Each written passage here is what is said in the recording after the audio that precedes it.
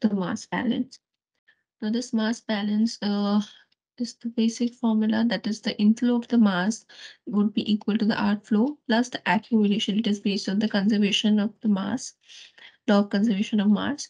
And similarly, we have mass balance, that is the feed, whatever feed that you're putting in, that would be equal to the outlet, that is the product, plus any waste stream that is coming up.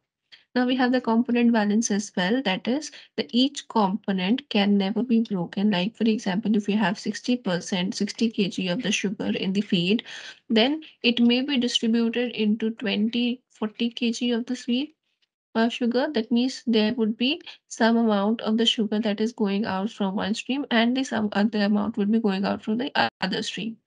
So that means the component would be distributed, but it would remain, the total of this component would remain constant. So the component balance is applied. Now, for each different unit operation, different mass balance would be applied, starting with the mass balance for a dryer. Now, in case of dryer, the feed is put in, and from the feed, certain amount of moisture is being evaporated, and you get the product. So the mass balance would be feed is equals to water plus product. Now, if you're talking about the component balance, if you're talking about the solid balance, that means the amount of solids in it. So let's just say we have X amount of solids in the feed, we have to multiply it with the feed, plus zero amount of solids that in the water that has been evaporated, plus Y times the amount of solids that are present in the product. We'll be getting something like this. Similarly, if we have different unit operations, the mass balance would be different. Coming to the questions, the few questions, the examples that have been asked in the previous year questions related to mass balance, starting with the first one, that is the fresh tomato juice containing 6% of the total weight, 6% of the total solids enter in a single effect evaporator at a feed rate of 500 kgs to concentrate it up to 36% of the weight by weight solid. In this process, the amount of water that is being removed, we have to find out. So this is the question of mass balance, wherein evaporator is involved, and this evaporator is being used to remove the water from the feed. Now this juice is being concentrated, and certain amount of water is being evaporated from it. So the diagram for it would be similar to the one that we've been discussing over there. So the diagram would be, let's just say feed, some amount of water is being evaporated, and here you are getting the concentrated product. Let's just denote it by product. So the feed has 6% solids, and the concentrate, that is a product, has 36% solids. We have to find out the water that is being removed. That means we need to find out the W.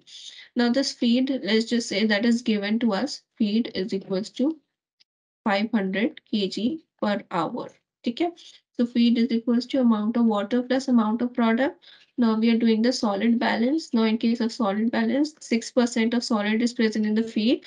So 6 divided by 100 into feed, that is 500, is equals to 0 in water plus 36% in case of the product. Now equating this, we can find out the value of this product की value on solving this will be around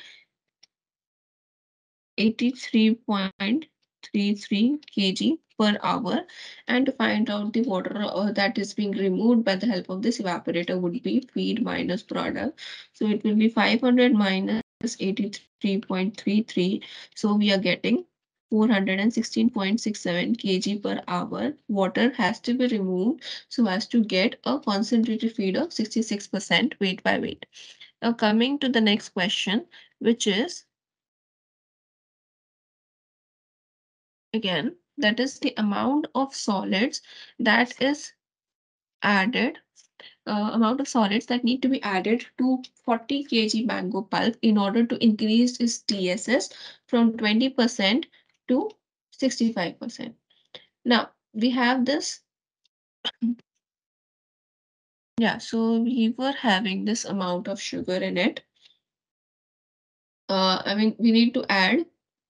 So initially, this is the the process of mixing, right? In case of mixing, what we're doing, we have this pulp plus sugar so as to get the product. So let's just say this is the feed and we are getting the product. First of all, feed would be equal to sugar plus pulp, right? And the amount of pulp, the amount of mango pulp that we need to add is 40 kg. It should be equal to the amount of sugar that we are adding. I'm so sorry. The balance equation that we have to put in over here is not like this. It will be, the balance equation would be feed plus sugar would be equal to the product. So feed is given as 40 plus amount of sugar that we have to add and we have to find out, and finally the amount of product that we are getting. Let's just apply the solid balance over here. Now in this case, solid balance would be 40 kg of mango pulp has 20% solids. So 20 divided by 100 into 40 plus sugar has 100% solids in it. So sugar is equals to product हो जाएगा हमारा 65 divided by 100 into product. On solving it, we will be getting something like 800 plus 100s. It should be equal to 65p. So we will be solving this equation first and equation second in order to get the values of S and P. On solving the value of S that you'll be getting, it would be around 51.42542.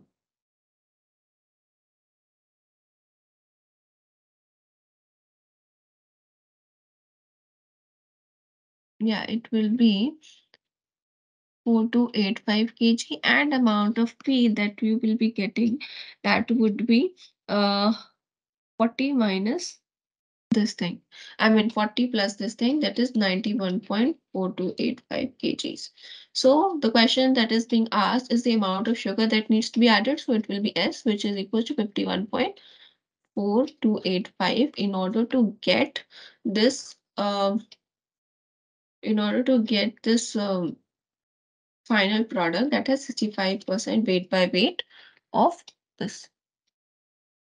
Now the next question that came in the, I guess, 2019, that was based on this mass balance, and it is asking the potato slices that have to be dehydrated from an initial solid content of 12% to final solid content of 94%. Now here they're giving the solid percent, not the moisture content of the potato slices. If the peeling and other losses account to around 10%, we have to find out the final yield. Now let's just assume, because we have to find out the yield in percentage, let's just assume we had 100 kg of potatoes.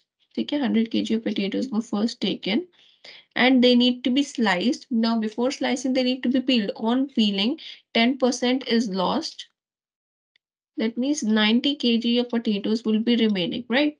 Now we need to dry it to a certain content that wherein we need to dry it. That means water needs to be removed from the feed so as to get a product that has 94% solids. ठीक है, यहाँ पर we had 12% solids. Now again we will apply the mass balance, that is F is equals to water plus product. 90 kg of the potatoes, water is being removed and we'll be getting some amount of product. Now we'll be putting the component balance, जहाँ पे हम लोग solid balance लगा रहे हैं 100 into 90. So water has no solids in it. So 0 plus 94 divided by 100 into product. So from here we can get the value of P, which is the amount of product that we will be getting after the removal of water, which will be around,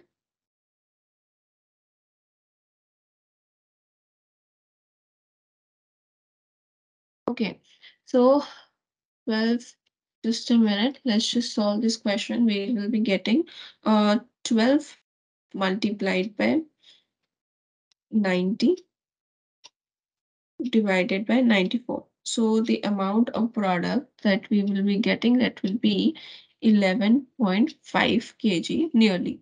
Okay, so the amount of water that would be removed would be equal to this thing minus 90 minus this thing, that is 78.5 kg of water will be removed. Now the question is asked, we have to find out the yield of the dried chips per ton of the fresh potato that is being used. Now, because the question already gave in per ton, and it's just it's not a big problem. We have to find out yield, so that wouldn't matter. So let's just say the percentage yield,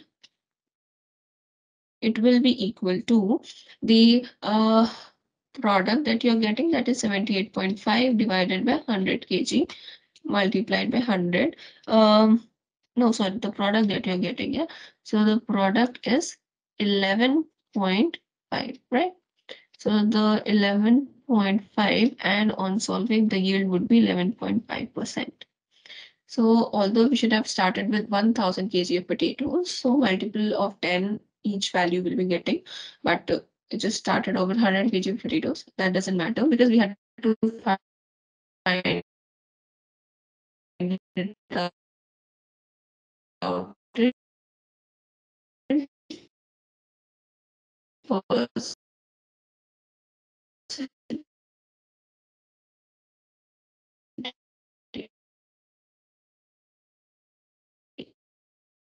Each of the uh, the